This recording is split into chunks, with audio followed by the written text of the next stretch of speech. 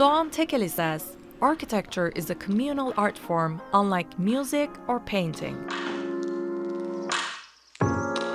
And it should serve people's needs. So, while he was designing a new district for textile traders, he considered many things, including society and the environment in which it sits. And with this idea in mind, he created a way to make Istanbul Manufacturers Market unique. Maybe it was just a shopping spot when it was built in the 1960s, but its architects were classy enough to adorn it with artworks, and all of them belonged to the contemporary artists of those times.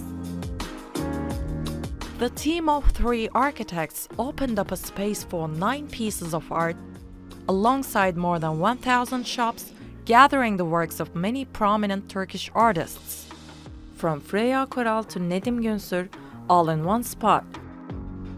And just like Bedri Rahmi Eyüboğlu did, each artist contributed pieces revealing how they saw the city of Istanbul.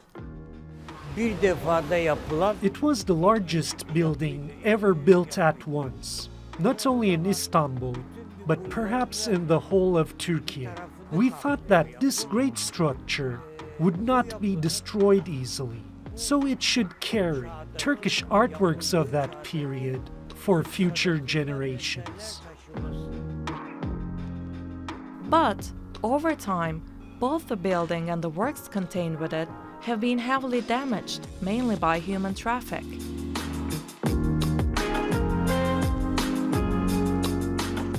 In order to rectify that, the Turkish Ministry of Culture and Tourism, in conjunction with Mimar Sinan Fine Arts University, are collaborating on a long-term project to restore the artworks. The organizers aim to revitalize not only the art, but also the reputation of the market itself.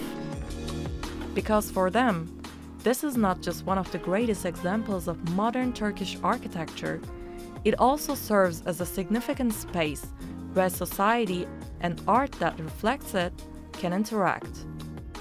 Esra Durust, TRT World.